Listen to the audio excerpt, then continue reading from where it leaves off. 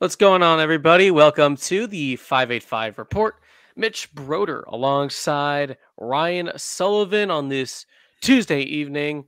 Ryan, first of all, how are you doing? Good to see you as always. I'm doing great. We finally had a day here in Connecticut that wasn't like 10 degrees all day. It was like 30, which for the weather that we've been having here was very nice. I think there's something poetic and inspiring about, you have a couple 5-degree days, you really appreciate the 30-degree days. I think there's a lesson in there for life. But yeah, so it's been nice. How are you doing, Mitch? I'm doing good. I agree with you. The warm weather, which seems crazy to say, but the Northeast, for those who don't live in the Northeast, has been freezing here for like 2 weeks. So I was happy today I could finally get outside, get a good run in. Sun's out, So really can't complain. Honestly, really can't complain.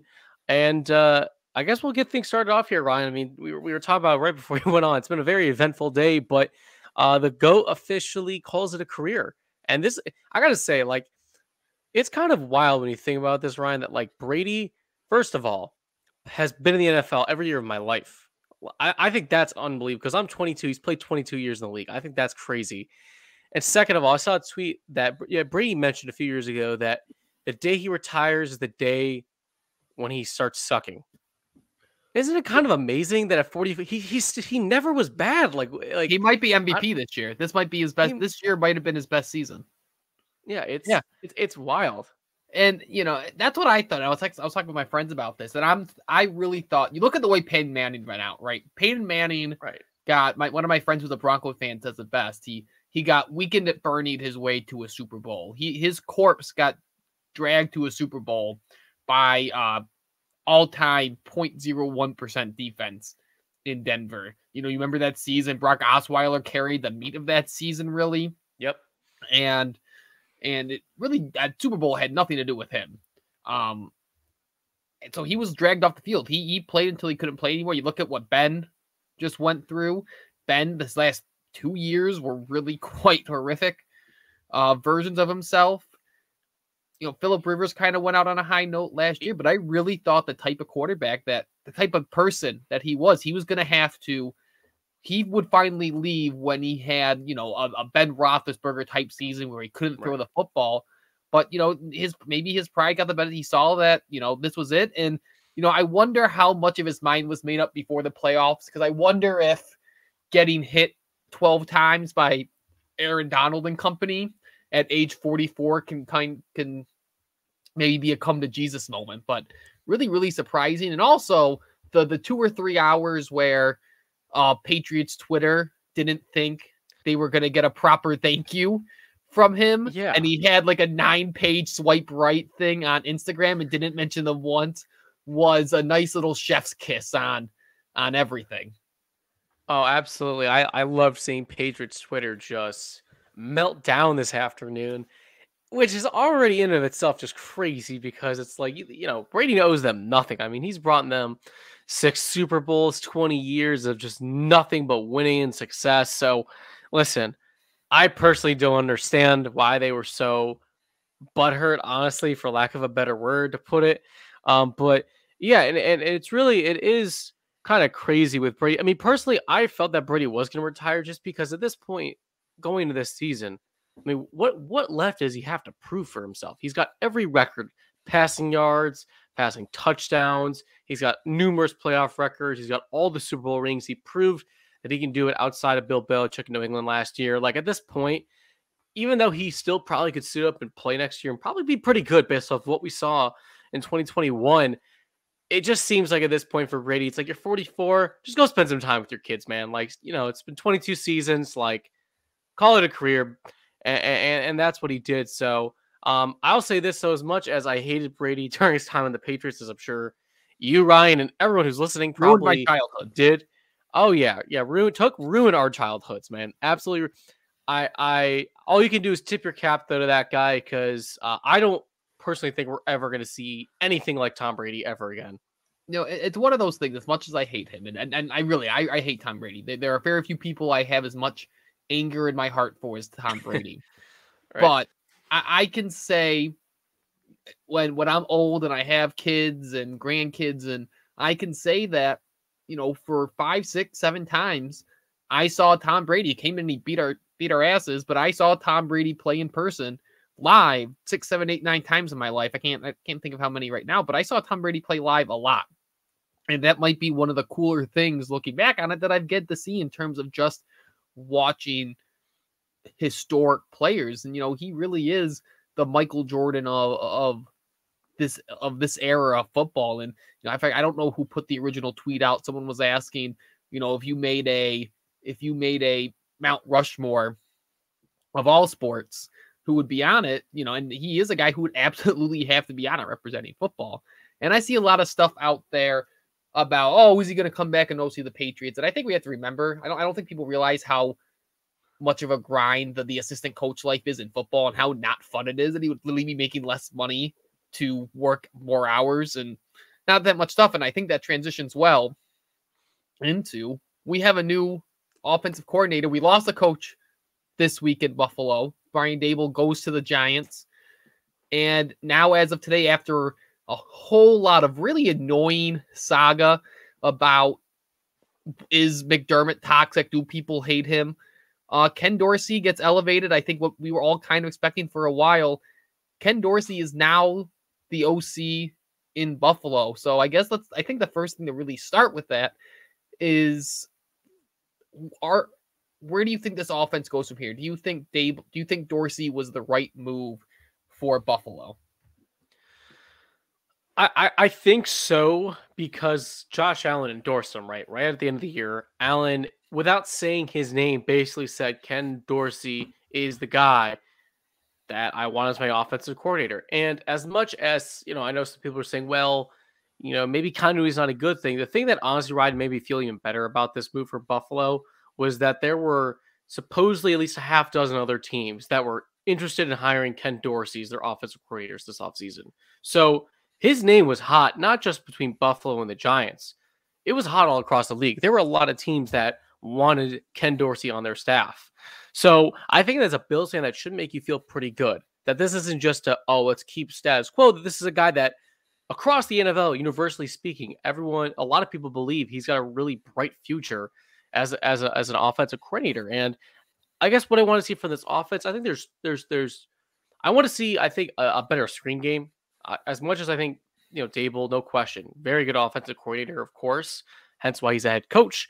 But I think the Bills' screen game was pretty, subpar under Daboll. I think yes, I think if Dorsey can get that aspect of this of things going, that'd be great. And I think also, I don't know, like I don't want to just say the run game because it's so just like bland and generic, but just like maybe figuring out a run scheme that works best with the Bills personnel that they have. Because it felt like up until the end of the season, the Bills really didn't have an identity as what their run game is or what it was going to be. So I think if he can go in and kind of establish that early on, because the explosive down the field passing with Josh Allen is inevitably going to be there with the weapons they have. I think if he can get those two things a real part of this offense, I mean, that's huge if you're the Bills. No, I broke this down into kind of pros and cons. And obviously the con is, and I think is a reasonable concern, is he's never called plays before. He has only been a quarterback coach. And you don't know what kind of offense he's going to bring. You don't know what he looks like as a play caller. You don't know, right? So much of play calling too is feel, right? You only script the first 15 plays of a game and learning the feel of a game. So we don't know how much of a hand he's had in play calling up to this point. That's something you're going to have to learn. And there's going to be bumps in the road for him. So I think that's something to kind of prepare ourselves for. That there might be a slip up here or there, but even Daboll wasn't perfect. No OC is perfect.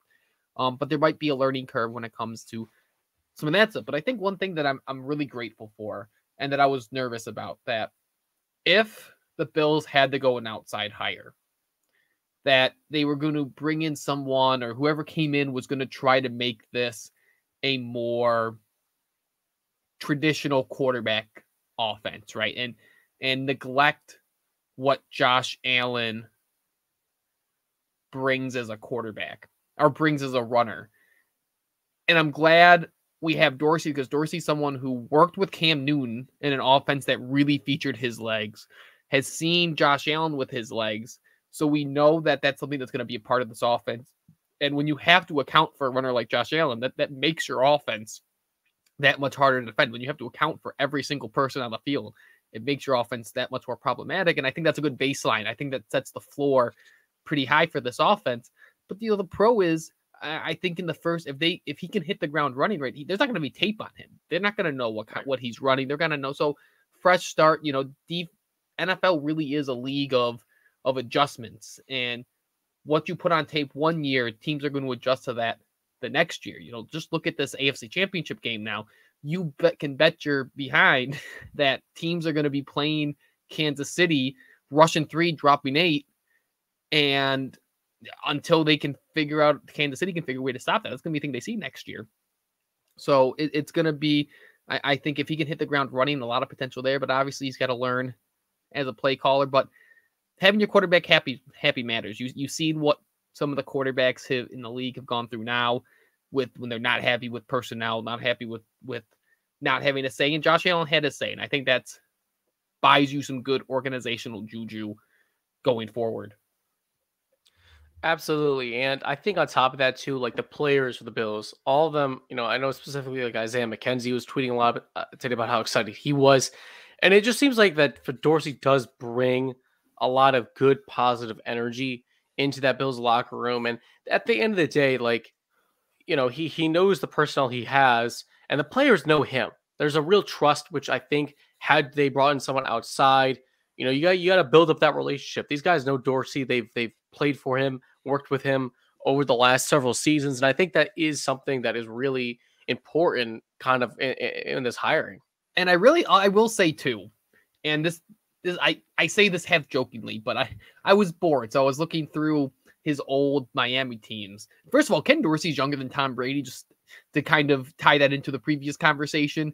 He's 4 years younger than Tom Brady, and he feels like he's been coaching for like 7 years. So I think that's kind of funny. But I was looking back at some of his Miami teams. If you guys don't know, Ken Dorsey was on like those Miami teams. And I look back, you look at some of the guys on those teams, Frank Gore, Clinton Portis, Willis McGahee, Ed Reed, Jeremy Shockey, Brian McKinley.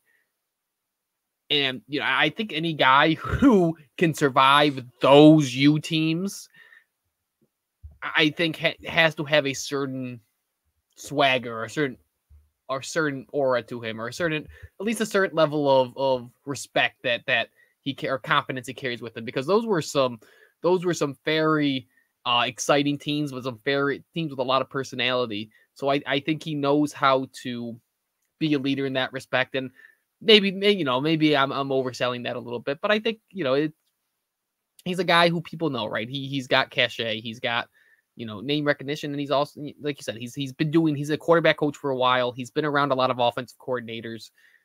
He's auditioned for jobs before. He's interviewed for jobs before. So, he has a portfolio of the things he's going to like. He's not some guy who just got into the league last year. So, he's not a play caller, I'm not too concerned. If you ask, I don't see a ton of stuff changing, but hopefully just enough stuff that we see a little bit of improvement, because that's all you can really hope for. You do a little bit of improvement here, a little bit of improvement there. Talking about a lot of improvement, though, the Cincinnati Bengals are going to the Super Bowl, which sounds really, really, really weird. Yeah, to say out loud. The Cincinnati Bengals are going to the Super Bowl in a game that everyone thought was over at halftime. I want to start with this question, because this was a question that really kind of annoyed me on Twitter this week, or a discourse that really frustrated me. Do you think the Bengals getting to the Super Bowl in year 2 with Burrow puts pressure on the Bills to get it right quickly, and get in the Super Bowl next year, or another way to phrase that, do you think it delegitimizes kind of this build, since the Bills have been building for 4 years, in the Bengals in year 2 with Joe Burrow coming off an ACL injury, goes to a Super Bowl? Do you think that puts pressure on Buffalo? Do you think that shines negatively on Buffalo? Do you have any takeaways on Buffalo, or do you think it's just kind of football being football? I think some of it you have to look at it is like, the NFL, it's like a matchup based league, right? It's week to week with your matchups. And I think that we can like I think you could say like listen, despite the Bills being the number one defense, I think it's fair to say that maybe their defense doesn't match up with Kansas City all that well. And that although the Bengals defense isn't as that, consistent number one defense, I think they're like 17th or something like that. Maybe as their pass defense ranking. They match up maybe a little bit better with I guess my point is like the playoffs are crazy, right? It's single elimination. So it's win or go home. And for all we know, Ryan, like if the Bengals and Chiefs played 7 times, maybe that was the only time the Bengals win, you know? But but that was the one time they won. Like I think I look at it as I don't think you can take away so much from Buffalo. I think that Joe Burrow is awesome and just kind of has been carrying that team a bit, with the weapons he has, but again, no O-line, inconsistent defense. So I don't know how much it is as like an indictment of like how examine things because at the end of the day, Buffalo's right there. I mean, they should have beat the Chiefs, right? And the Bengals who won, I mean, it was a close game with the Chiefs. Like the Bills are a Super Bowl caliber team. There's no doubt about it. And if you think otherwise after this postseason, then you're crazy, I think, because it appears to me that the Bengals and the Bills, there's not really any separation there. I mean, yes, would you have liked to see the Bills in that position over a Bengals team that's in year 3 of Zach Taylor, year 2 of Joe Burrow? Absolutely. I mean, that definitely is something that doesn't sit quite well. But at the same time, I don't think you can take away from the fact that, Cincinnati, like they got hot at the right time. They got the right matchups that work for them. I mean, they had to play Raiders, Titans in order to get in that position. I mean, I'm not trying to take away from their postseason run here, but they had some favorable matchups to get there. So I guess I'm not super worried about Buffalo. I don't think that fans should be panicking that, oh, this build isn't going well because this team is very close to being in the Super Bowl. And this year could have easily been that year for them. So I personally am not concerned. I think just the Bengals, it's just kind of that year in the NFL, man. It's been a weird year and the Bengals are in it. I really chalk it up to football, I guess. You could argue that they decided seeding didn't matter. And you could argue that the 4 seed was the right play, the right thing to play for in this playoffs. They got a questionable Raiders team that got in by the skin of their teeth. They got a Titans team, which finally had all its weapons back. But I think when you don't have your weapons together for that long and all of a sudden you expect them to gel after 2 weeks off, after half a season off for some of these guys, Derrick Henry had a steel plate in his foot, right? It's not always going to go right. And their games weren't pretty. Look at how they beat Tennessee. They got sacked 9 times against Tennessee. And they scored, 19 points in that game? 1 touchdown, right? It depends. Sometimes it's very matchup dependent. I think Aaron Quinn said it's matchup dependent. And that's not, like you said, it's not to take away anything because Joe Burrow really balled out over the last half of this season. And he looks like a real dude in that conversation with Allen, Herbert, Mahomes over the next 20 years of this league. But I understand the frustration when people look at it, like, man, how did they get there? But, they didn't really do anything that crazy to beat the Chiefs that isn't already on the books, right? If you want to beat a team, you get home with your front 4, in this case, front 3. And if you can do that and do that regularly, you're going to beat them. And that's what happened in this game. And sometimes your guys just play really well. And like you said, they get hot. We've seen teams worse than Cincinnati get hot. Both those Giants teams that won Super Bowls were not good regular season. We're not what we would call good regular season teams, right? We've seen worse teams get hot, go on runs and win Super Bowls. So it's frustrating. I understand where the frustration is. But, they're a team that could easily regress next year too. They got a lot of free agents that they kind of built this team around. And I understand the frustration, but I don't think it says anything about what the Bills have done. Because football, just like Bruce had when we had on this summer, it's being as good as you can for as long as you can. And the Bills will be there year after year after year. And eventually something is going to break your way. on the other side, the NFC, I think the other interesting conversation to look at is the way the Rams have built this team, how the Rams built their team, excuse me.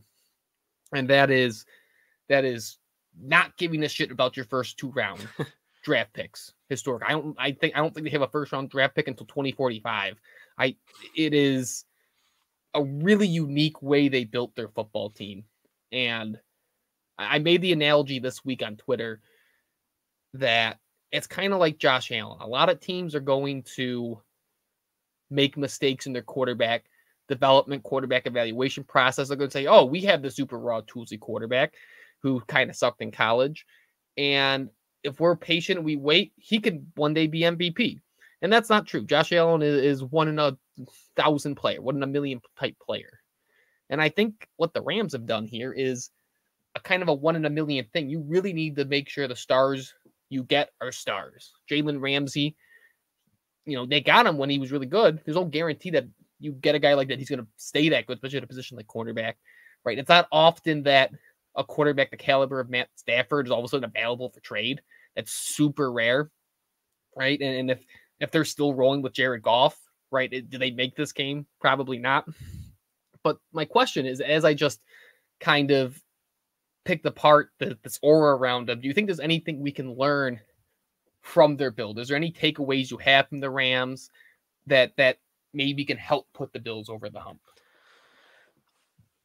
I think the one thing I can say for the Rams, the one thing that they have shown, it's not necessarily like, oh, like who cares about salary cap and draft picks, but it's like you can never have enough talent on your roster. That's the one thing I think they've shown, because even this season when their offense was going really well, right? What do? Odell Beckham becomes available and they add him to their roster.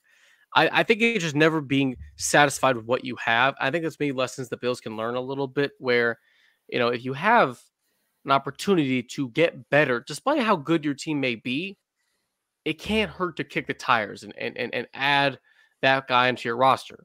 That doesn't mean, like I said, trading away all your picks, being up against the cap for, a billion years. But I think they've shown that it doesn't hurt to be a little aggressive sometime when it comes to roster building. Well, but go ahead. Go ahead. No, you go ahead. I was going to say that they've built their team. The Bills have built their team where they have a bunch of B+ players, I think, and right. a handful of A+, right? You have your Josh Allen, your Jordan Poyer, your Trey White, and then everyone else is kind of B+ in Buffalo, B+, B-,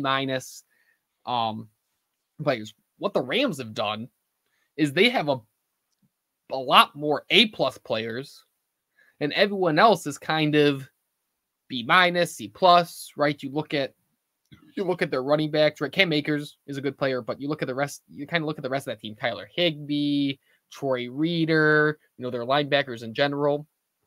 They aren't that great. They're starting Eric Weddle, for Christ's sake, who all of a sudden came out of retirement out of like 3 years of retirement and is playing safety and like not playing spectacularly. So they kind of, where Buffalo is kind of, hoping that having a bunch of really good players, they're getting star players and hoping that those C- players don't take them, and it worked, right? There's two different ways to skin a cat there. And to your point, there's a give and take when it comes to cap stuff. And there's a nuanced conversation that needs to go with it, because yes, cap can very much be manipulated.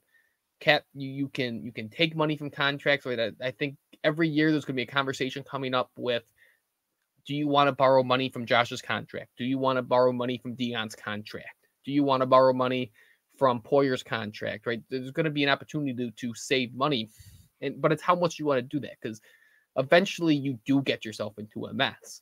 And Tampa's going to have that situation this year with their team, right? They're going to have to, after this year, they're going to have Chris Godwin's going to have to walk. They're going to see some guys walk off that team. The Saints, people say, well, the Saints do it every year. Well, they do, because they have to cut players. They have to get rid of guys. Guys have to walk. But I think your point, to sum it up, is right. There is a fine line of being aggressive and being reckless. And I really think they found that sweet spot. And it's taking timing, right? Matt Stafford, not a guy who's always available in that spot, but I think that's the lesson we can take from a team like that is that's that fine line between aggressive and reckless. And I will say, I'm glad they made it, because with the Bengals making it, I felt like my world knowledge of football, the Bengals have an awful offensive line. Everything I've known about football is that if you have an offensive line, your team's going to be bad. And they're in the Super Bowl. If Jimmy Garoppolo made it to another Super Bowl, I don't know what I would do with myself, because that's a bad quarterback. Like, I don't know, not a bad quarterback. He's okay quarterback. But if we had a bad offensive line and a mediocre quarterback in the Super Bowl, I'm just going to, I don't know, stop watching football because I don't understand anything. Yeah. Everything in my life has told me that's not how you win. And they're winning that. They would have won that way. So I'm happy about that. They're a fun team. I like Matt Stafford. I'm happy they made it. But yeah, it was a really exciting. I mean, this is a fun kind of fresh new Super Bowl, so I'm looking forward to it. Absolutely, and I want to ask you this, Ryan, because this was my opinion after the Bengals Chiefs game, as far as like from a Bills perspective. Call me crazy, but I almost felt better that the Bengals won this game as a Bills fan, because I think what the Bengals kind of showed a lot of people was all this talk about Bills Chiefs being the AFC Championship game, and the winner of that game is going to go to the Super Bowl. They kind of proved everybody wrong. And as much as, of course, I do think that had Cincinnati had to come to Buffalo, I think the Bills probably would have beat them. But it wasn't like the guarantee that everyone made it out to be, for the Bills or Chiefs. And in a weird way, it almost made me feel better that even if Buffalo wins, we don't know they go to a Super Bowl. They might lose at home the very next week to Cincinnati. So I don't know if you felt like that, if I'm in the minority for feeling like that, but it almost made me feel better that the Bengals not only just put up a fight, I mean, they won the game, and that, like, okay, they're for real. We can't act like that. It didn't matter who, that the AFC Championship game didn't mean anything, Yeah, we don't have to live in that world where, if they had run through them, then we would have said, well, we would have run through them. Like I said, I think the Bills could have matched up well against a team like that. But you never know. I mean, they made a really impressive adjustment in that game. It feels good seeing them beat. I don't have the hate in my heart that some people have for the Chiefs. I get it. I really like Pat Mahomes. I really like Andy Reid. I know their fans on Twitter can be a little obnoxious, but I like the Chiefs. So I don't have the same anger in my heart for them, but I get it. I do get it. And the one other thing I will say is I think the reason I kept picking, I lost a lot of money betting on Cincinnati this year, even as they got good. One of the first bets I lost this year was betting against them in that Vikings game. And that was the week 1 game. And I just kept on betting against them. And I think it's something about the Bengals helmet. Looking at the Bengals helmet, in my mind, that is like tied to losing. And like, that's why it's so weird for them to be in the playoffs. It's like, it's some psychological thing. Like, I can't get over it. Just seeing the Bengals on the field, I was like, the Bengals are bad. Even though they've always kind of been decent. I don't know. I just can't get that out of my head. So, but, good for them. I don't know if shout out to the city of Cincinnati for canceling school a day after the Super Bowl. If I was president, that's the first thing I would do is do the day after the Super Bowl a holiday. So good for them. It's good. And I like to see new cities, right? Cincinnati, similar to Buffalo, a team that's starved for championships. And, I think the last time, I don't know when the Reds won a World Series, but last time they have a championship. So good for them. Good sports city. But let's talk some Bills here, because let's do it. We have free agents we want to look at. And free agency obviously doesn't open until March. We want to kind of look at who is leaving this team, and kind of prime ourselves for what these offensive moves might look like.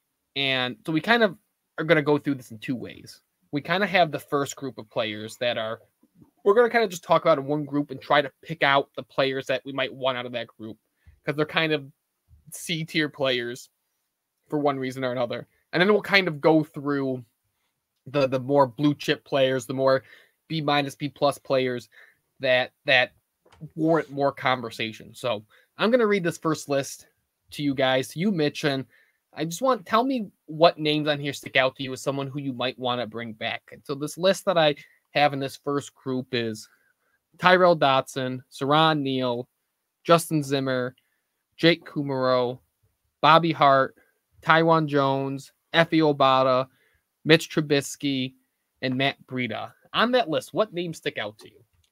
Two names for me. Number one, Saron Neal. I think you can make an argument he's their best special teams player. Although he's never really figured out as a real defensive weapon, he is so good on kick and punt coverage, and he's a guy that I think Buffalo would be crazy to let walk. I think he's going to get re-signed. I don't see how Brandon Beane lets him go. And the other guy is Mitch Trubisky. I think he will probably get an opportunity somewhere else. I really do, especially when you consider some of the quarterbacks that got rolled out this season as starters. It's hard to imagine that Mitch Trubisky would at least not get an opportunity to compete. That being said, as Brandon Beane said, if Mitch doesn't find what he's looking for, he's got a roster spot here. You know, we'll happily make him a part of this team again. And I think that's a name to keep an eye on because, you know, for the first time in the Beane McDermott era, they actually had someone at backup quarterback that didn't scare you. You know, they didn't have Nathan Peterman, they didn't have Derek Anderson, it wasn't a Matt Barkley. It was a guy that you actually felt that if God forbid anything happened to Josh Allen, he could weather the storm. So I think those are the two guys in particular that I think Buffalo. I mean, Saron Neal, they need to re-sign, and if things don't look good for Mitch Trubisky in free agency, he's not getting the market he wants or he thought he'd get. I think Buffalo would be crazy not to add him right back to the team. But all the rest of these guys, though, I think for the most part you could do without. I mean, there's a few names I know the fans kind of like, but I those are the only two names that really stick out to me. I don't know about you, Ryan. So you brought up special teams. Saron Neal is definitely someone that I'd like to see back at the right price. You can save, and when you look at, we'll get into this later, a guy that you can save money from moving on from, like $3 million, is Tyler Metakevich. If you can take Tyler Metakevich's money, cut him, and kind of move to Saron Neal, I think that's something I'd love to see. Younger draft pick, I still think can somehow find a role in this defense. He's found his way onto the field time to time. And that week 5 game where they beat Kansas City, he had a pretty big role. Granted, it was with Matt Milano not there, so they had to play more dime. So like you said, you're right there. Mitch Trubisky, it'd be cool. I really want to see Mitch Trubisky get a job somewhere else. We can get a nice little comp pick in 2023. You know, if Brian Dable wants to take him along with him, I don't know if he was stored in the back of his pickup truck when he was pulling up to New York, but he's someone I would love to see go with them. But it's always good to have a good backup quarterback, because you never know with the way Josh plays. He's always one play away, one bad hit away from going out. But the only other name that I really pulled out, because you said special teams, is Taiwan Jones, because you know we've seen how special teams can. You never notice special teams when it's good, but you definitely notice special teams when it's bad. And you don't want to lose too many special teamers. And it gets harder to keep guys like that as your roster gets deeper. And we had that conversation with a bunch of guys this offseason. We talked about it with Daryl Johnson. We've talked about it before with Tyler Metakevich. We've talked about it with Andre Smith. We've talked about all these different guys they have on the roster. And as it gets deeper, how do you parse out depth players for offensive defense and guys who are going to come in and really just be special teams players? And a guy like Taiwan Jones, who's been a special team player, not just for Buffalo, for a lot of teams, is someone at the right price I'd like to see stick around, just because he just brings a good presence. He's been voted a captain, so you know players respond to him. And besides that, there's no one. Terrell Dobson, someone they've developed, but hasn't really been able to see the field much, obviously because of AJ Klein. If they move on from a guy like AJ Klein, is that someone that maybe could take his spot?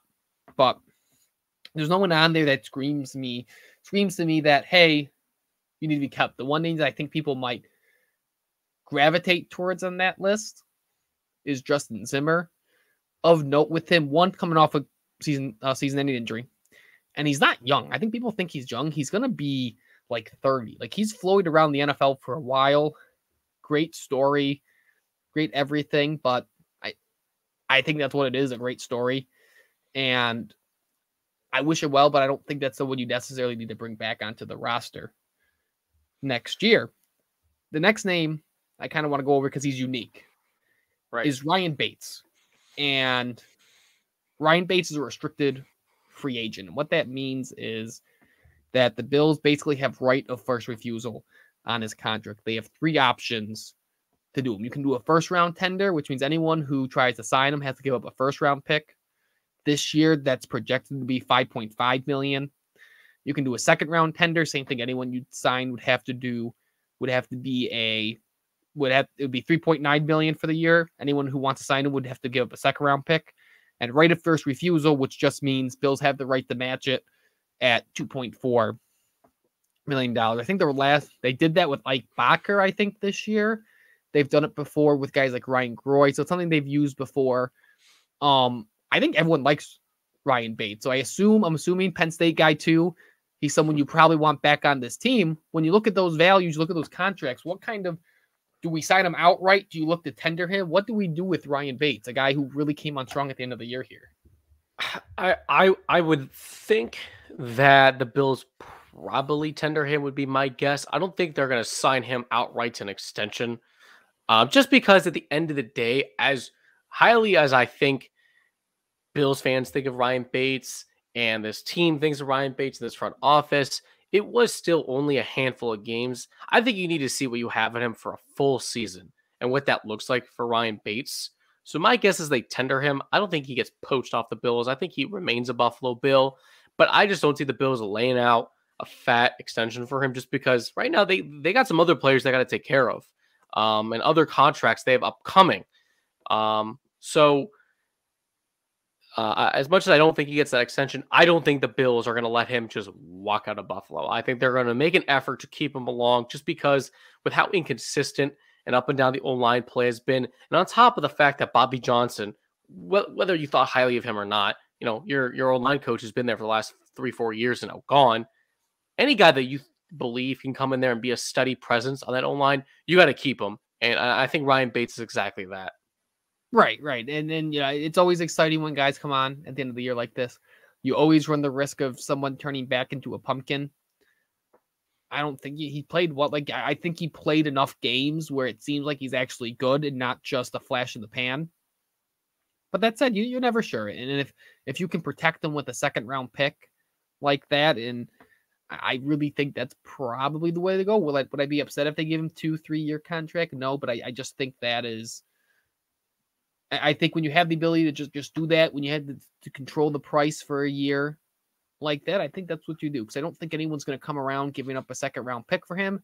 And hey, if they do, and someone wants to outbid you for Ryan Bates and give you a second round pick, cool, let them. And then we'll go draft we'll use that pick to go get another, a guard in the second round in the draft. So I really think that's the way to go. So next thing we kind of have on this list is the other guard on this line who started a bunch of games the last 2 years.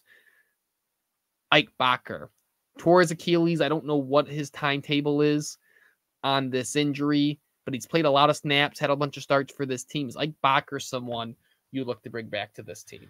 If he didn't tear his Achilles, Ryan, I think he'd almost be a lock to be back on this team just because of the money you can save from getting rid of a guy like John Feliciano and how Cody Ford has just been kind of a train wreck. But his Achilles injury really complicates things. I don't really, I really am not so sure what the Bills are going to do with Ike Bacher. He's a tough case.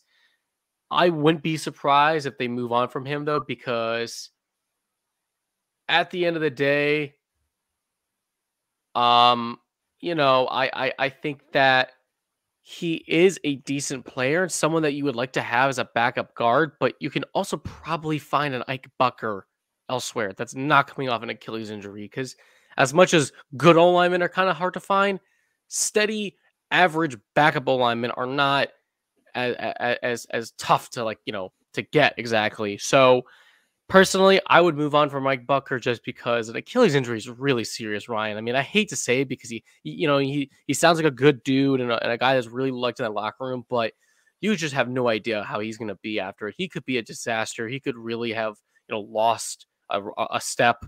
So personally, I think I'd move on from Mike Bacher. I think you could find a guy like that in the draft probably, which you hope the Bills go a little O-line heavy, not to get too far down the road. So I'd move on from Mike. The next one we have on our list, I'm going to kind of lump these three guys together because I think one of these guys no one really wants back. And the other two are very similar with where they are in their career. and I think it has really been the brunt of the discussion going into this offseason. That's Vernon Butler, Mario Addison, Jerry Hughes. I'm assuming neither of us want Vernon Butler anymore. I don't think anyone in the world wants Vernon Butler. I don't think anyone besides Vernon Butler's parents want Vernon Butler on the team at this point anymore. So when you look at that group of three, specifically Mario Addison, Jerry Hughes, do we keep either of them? Do we keep one of them? How do you look at that unit going into the offseason, particularly those two players? You know, Ryan, it pains me to say this because I don't know about you, but I love Jerry Hughes. He's one of my favorite Bills players just because, you know, he's the only drought guy left, you know, and a guy that has really, his career has had such a twist and winds and turns throughout his time in Buffalo. And he's somebody that, as much as his play has diminished, he's still a guy that I really like. But I can't justify paying money for Jerry Hughes. He had like two sacks this season. I mean, I get he gets pressure, but you drafted three guys over the last 2 seasons to be at the edge. You know, eventually got to move on, you know. And although Jerry Hughes, I think he's a potential Wall of Famer. I think the Bills got to move on. And I agree with you. I think Vernon Butler stinks. I honestly thought they should have cut him last season. Somehow he made it on this roster, and he was ineffective as he was the year before. Addison's the one that's tough. I don't know what your thoughts are on Mario Addison, Ryan, but I kind of would like the Bills to maybe keep him around for the right price, of course, just because he did have 7 sacks and he had some really nice games for this team. And that I still think with all the young guys they have, having a veteran around isn't the worst thing. Now, if they can get a better veteran in, say a Cam Jordan or someone along those lines, then maybe you say, all right, F Mario Addison, we'll bring in a real, you know, a legitimate presence there. But Addison's the one guy out of those three that I wouldn't be opposed to the Bills bringing back. But I think Hughes and Butler got to go. I mean, Mario Addison's been the Bills' leading sack the last 2 years. He seems to play with a little more juice than the rest of the other defensive ends on the line this year. And if you can keep a guy for depth, I think you're right. That's the guy you can get. If you look at Spot Track, right now it has projections for Jerry Hughes. It says he will be around $3.3 million. It doesn't have anything for Mario Addison, but that's the way I've been leaning to. And I'm stuck, right? Because I don't want to sit here and you don't want to rely on hope going into a season, right? You don't want to hope Carlos Basham and Greg Rousseau are ready to take on starting roles on both ends of those lines. You want to have some sort of safety net. But at the same time, you don't want them to have snaps taken away anymore. You want them to get a higher amount of snaps. I really think Carlos Basham came along pretty well at the end of the year, all things considered, with the little amount of time he was able to see the field. He definitely flashed at times. He ended up with a couple sacks. Greg Rousseau, for a guy who was supposed to be super raw, played the run super well, was top 10 in run stop win rate, which that in of itself I think is really valuable. And if he can just put together a pass rush, he's going to be a really fantastic player for this team. So it's tough. But I think if you really want to get a fresh start in this line, open up and really open up maybe a new possibility, some fresh eyes, some fresh bodies in that room, I think you got to let them walk. I think you got to take a risk. Like we talked about the Rams taking a risk with their team. I think letting both these guys, you got to take the risk that A, Greg Rousseau, Carlos Basham are ready, B, that you can find someone somewhere, whether that's in a draft again, whether that's in free agency again, whether you can find yeah, go ahead. I was gonna say whether that's even, we talked about the Rams, whether that's dealing some picks to go get yourself, because I mean the Rams did that with Von Miller and that's pay dividends for them. So I'm kind of with you on that one. Yeah, and you look around the league, like I know he's also old. Are the Saints trying to fire sale? You know, if the Saints have a fire sale, are you calling for Cam Jordan? Are the Vikings, are they going to have a fire sale? Are they going to look to move to Neil Hunter? Right. Mm-hmm. So like I said, I think that's maybe a position when you look at how valuable the pass rush is and how teams the last couple of years have really won games maybe they shouldn't have with pass rush. I think you take a risk with that spot. And then, like you said, I really, really love Jerry Hughes. He's been such a backbone. I'm starting to sit here and think who, after he leaves, who the next most tenured Bill will be on this roster. But Yeah, I think it's time for both of those guys to probably, whether Jerry's retiring, whether he goes on to another team, it's definitely time for both those guys to move on from that spot. Moving along the defensive line, a guy who really came along this year is Harrison Phillips. He has a spot track projection of, as it pulls up here, and of course now it's unloading. Harrison Phillips, who came along really well at the end of the year and took stars starting spot. Spot track has him calculated, has him predicted at $5.4 billion. That seems a little high considering he's just really kind of had one good season, but really played some really good football towards the end of this year. Where do you stand on Harrison Phillips? And let me frame it in this way, I think, because I think everyone would love to see Harrison Phillips back based on how he play. How much are you willing to, how bad do you want Harrison Phillips? How much are you willing to pay Harrison Phillips? I mean, the Bills are in a position where they can't, quote unquote, break the bank, right? But I think Harrison Phillips is arguably, Ryan, their biggest priority to re-sign this offseason. At the end of the season, he was playing so well, and you saw how good that was for Ed to have that really tough block. I'm blanking on the word, just eating up double teams, getting some penetration, getting a little pass rush. Like, for me, Harry Phillips is a guy they gotta re-sign. Now, of course, if he gets offered a ton of money elsewhere, you can't be, too crazy here if you're Buffalo. And at the end of the day, you might need to move on from him. But I think the Bills need to make a real effort here to make sure Harrison Phillips doesn't leave Buffalo. He stated publicly that he doesn't want to leave. They gotta find something that's gonna work for him, because I think that he's just starting to finally come into his own and be that player that when the Bills drafted out of Stanford, they thought they'd get, which is, quote unquote, Kyle Williams 2.0. And, he's not quite that, but you see why he was, a really highly regarded prospect coming out. So I think Harry Phillips is a guy that, unless he gets offered a ton of money elsewhere, you gotta find a way to get him back in Buffalo. Yeah, and I almost think the way to go with him is, I think you got to give him a 1-year deal, because once again, he hasn't consistently shown it. He put it together this year, and I really think the play is, if he continues to play this way, he probably plays himself out of Buffalo's price range. If you can get him on a 1-year deal and have him play the way he played this year over 17 games plus, you can get yourself a nice little comp pick, right? That's what these conversations are going to start morphing into, is how can you get yourself some comp picks? If you can get him in a 1-year deal, get him to play the way he did, and say, all right, go test the market again and go get paid somewhere else. I really think that's the way to do it. I don't love paying guys like that for a 1-year production. I don't love paying guys for half a year production like that, when they've been here as long as he has. But I think a 1-year deal is really fair. I don't like that spot track number. I don't think it's right. But if they can get him under that, I really think that would benefit this line, because really seeing him being there also really seemed to help Ed Oliver. Yep. Two more, we'll look at another position group as a whole before we kind of get into the one player that I think will be the most talked about of this group. Well, maybe this guy will be the most talked about in this group, seeing how popular he is. But 2 receivers are free agents this year. One is Emmanuel Sanders. The other is Isaiah McKenzie.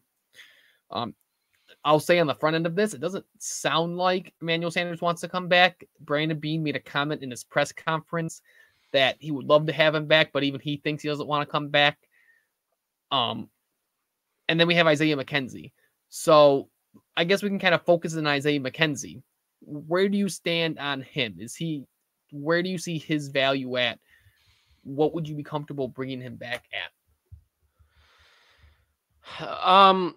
McKenzie's a tough case, just because he, in 2020, right, was such a gadget player for this offense. Didn't really have a legit role as a receiver, but he was that gadgety, flashy guy. And yeah, he scored a lot of touchdowns and was very productive. And of course, the whole social media thing with him and you, Ryan, we don't need to get into that whole saga. But he I have did show never this year once that. said a bad word about Isaiah McKenzie. Listen. Hey, you had some merit there, but focusing on McKenzie now. I mean, listen, Isaiah, like, he proved at the end of the year that he can be a receiving option. He can be a receiver in this league. Now, does that mean offer him a big bag because he had a huge game against New England?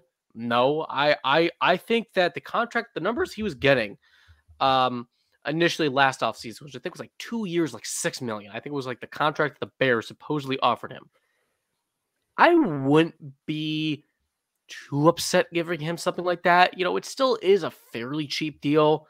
But again, you're not breaking the bank for Isaiah McKenzie. Let's just face it. I mean, you just don't.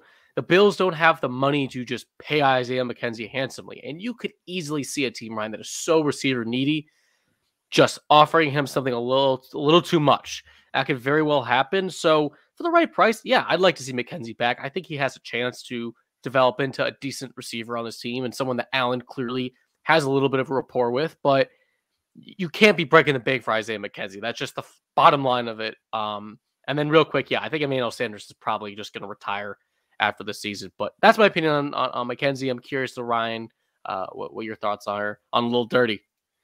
I'm going to stay a little on brand here. I think he had some really good games to end this season. There's too much. People view him too much as this guy that we're not using enough.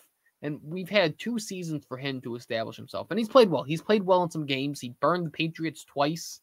But there's games where he's a non-factor. And folks, I saw this take at the time. He's not Tyreek Hill. He's not Deebo Samuel. He's not going to be this guy that we can build our offense around as an offensive weapon, right? But some people, like you said, might see him like that. If you're looking at a guy who loves Brian Dable, Isaiah McKenzie is one of those dudes, and maybe Brian Dable and Joe Shane over there in New York see him as someone who can kind of be that megaphone for their culture. I'll talk about another player in a second that could be that, but on the he could be a guy that knows that system in a position room that's a lot more needy than Buffalo over there, could be that guy. If he's willing to play cheap again, whatever, sign me up. But there's a reason why he only got a couple, whatever it was, $1 million, $2 million this year. And I hope he goes and gets paid elsewhere. And then this might sound like me trying to stick to a bad take. If he comes back, cool. Awesome. But again, you look at the production over the last 2 years, and I think there's more to it than, well, they're just not using him. I think there's more to it than that.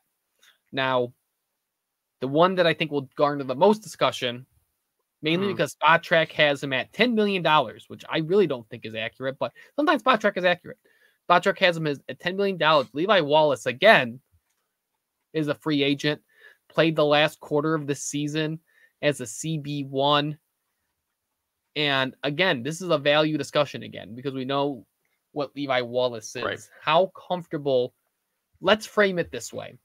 How comfortable would you be letting Levi Wallace walk this offseason with the state of our secondary and mainly the cornerback room? I mean, I'd like to keep Levi, but Ryan, I just think he priced himself out of Buffalo with the season he had, which, first of all, credit to Levi Wallace for UDFA to be in a position right now where I think he's going to get paid pretty good money. But that money's just not coming from Buffalo. Again, they just don't have the cap room to pay what he's going to probably get. I mean, especially with Tre'Davious White going out, that only increases market even further. So as much as I would have definitely liked to keep Levi Wallace around, I actually like Levi Wallace. I think he gets a lot of criticism, unfairly so, from a lot of Bills fans. I just don't think they have the ability to keep him as far as the cap's concerned. So am I comfortable with him walking? I mean, not 100%. I mean, Dane Jackson played pretty well at the end of the year, but again, it's a 7th-round pick who athletically and physically is a little limited. I don't know what his long-term sort of projection is. Maybe the Bills go and draft a kid. Who knows? Either way, I mean, Levi Wallace is a steady veteran. He's a guy that knows the system, so it's definitely going to be a bit of a loss for Buffalo, but I just don't see any way that he stays in Buffalo. I just think he's priced himself out of here. I almost hope that he does leave, because I think Buffalo needs a reason to draft a cornerback or go after a cornerback. I agree. High. And I think we learned this year. Levi Wallace is great as a cornerback too, but not really what you want against top flight offenses as a cornerback one. And I really think it's finally time to address that other spot. And as stable as Dane Jackson is over there, I think you can really benefit from some athletic cornerbacks. And it's not just speed, right? We're not RASC or scouting, but just guys that have more physical traits, more, whether that's size, whether that's speed, whatever it is, just guys that bring a little bit more to the table. And letting Levi Wallace walk, which again could count into that comp pick formula, right? If we lose some of these guys, Mitch Trubisky, Mitch Trubisky gets a nice little deal from someone. If he gets a nice little deal from someone, that really can start to count into those comp picks. And that's, that's what teams start doing, right? That's how the Patriots operated for years, was comp picks. So he's a guy that, once again, probably was never as bad as people thought, but I think the teams will view him as, will view him differently than we view him as, and I hope he gets paid. He deserves it. And he deserves a nice big payday, just not from Buffalo.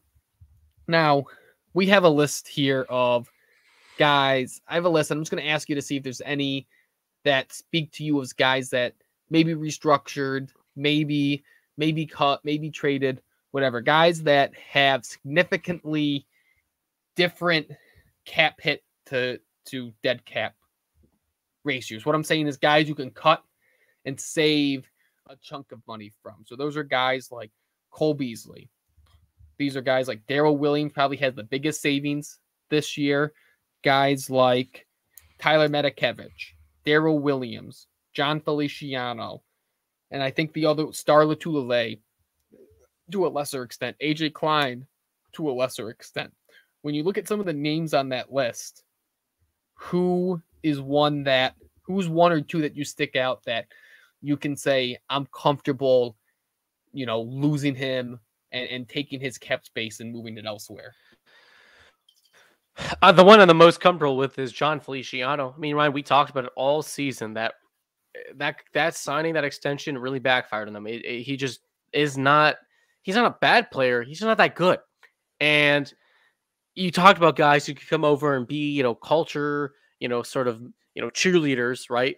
For Daboll. Well, John Feliciano is a big Bobby Johnson guy. I mean, that's the big reason why he even came to Buffalo to begin with, was because of his relationship with Bobby Johnson, who's now the Giants O-line coach. So personally, I say cut Feliciano, let him go to New York. I think the Bills could do a hell of a lot better at that backup position. And they just don't need to be spending that money on a guy who at best is average. The other guy that speaks to me, people talk about Cole Beasley. I'm a little bit with Brandon Beane, where I don't think I want to just flat out cut Cole Beasley, but I'd like to get him on something that's a lot cheaper, because I think at this point in his career, he's just not worth the money that they have him signed for, but he's also worth still having around. I think just getting rid of him for nothing is a little pointless. Yeah, is he slow? Yeah, is he, not the player he once was? Absolutely.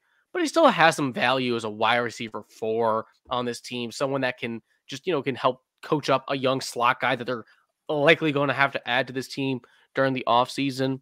So those are the two that mainly stick out to me. I mean, Darrell Williams, Ryan, I'm actually curious what your take is on Darrell Williams, because I think he is a really interesting decision there, because as much as he played decent at guard this year and had some very good moments, he's getting paid tackle money. Like, I'm just curious what you do there, because he's the one guy in that list, Ryan, that I'm just kind of stumped on. I don't know what the right decision is with him. I would love to see that be a rework deal.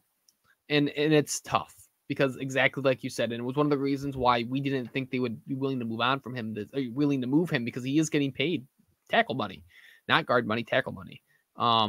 You can save, I think it's $7 million from moving on from him. They structured his contract really smart in that way. But he's a guy that, if you move, like I said, Levi Wallace, move on from him because I hope they get better.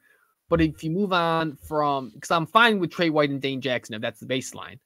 I don't know if I'm comfortable with Ryan Bates and whatever would be the other side of the guard spot, right? I'm not comfortable with that alternative.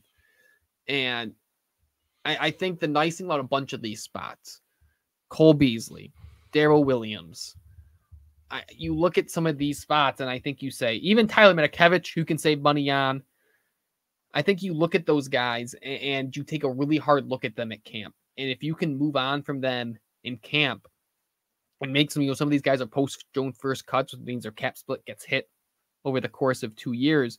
I really think that's something you could do. But the one guy that sticks out on this list to me more than anyone is, like you said, John Feliciano.